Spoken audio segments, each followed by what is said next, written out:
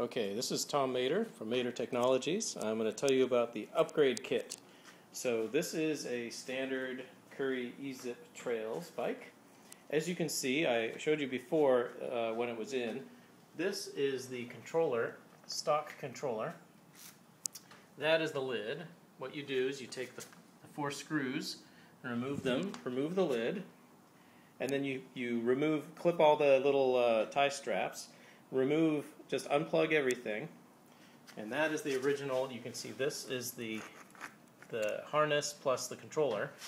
Now over here you see a new one. That is the original, this is the new one. Okay, so I'm going to show you how to install it.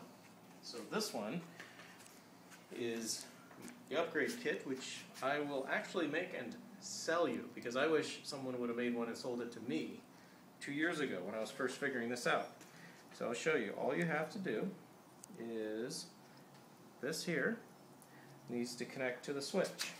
So these go to, I put it on this here. I put this onto right here. So you can see those are connected onto the switch. Now those two sides will allow the switch position 1 to engage. And then here, battery 1 and battery 2. You put 1 on battery 1, 1 on battery 2. And the magic of this little thing is that it takes the 2 batteries and it wires them in series into 48 volts. So this will go to the motor. And then last but not least, you have to connect this to the throttle. The throttle is this one.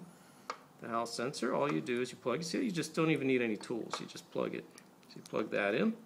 Now this little guy here, if you zoom in a little bit, that screw there, you adjust the maximum speed. So if that's set to the maximum, you could go up as much as 32 miles an hour and applying 48 volts to the motor, but you don't want to do that because the motor cannot handle that and it'll burn up. I've tried it.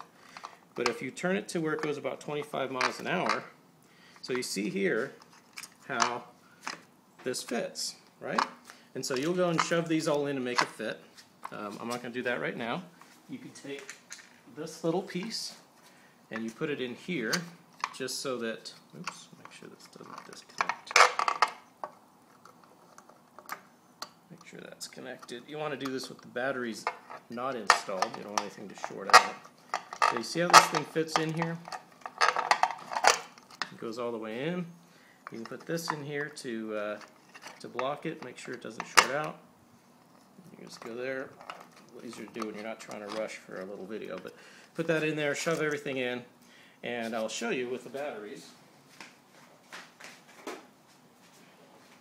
You can get all in there, and it looks like stock. So what's wonderful is when you put the batteries in, and you flip it on, really fast. And again, that little potentiometer, you can set the maximum speed. Around 25 miles an hour is pretty safe for the motor. That's and you will have what's a little motorcycle. Believe me, it's a lot of fun. So contact me, thomas.b.mader@gmail.com, and I'll hook you up.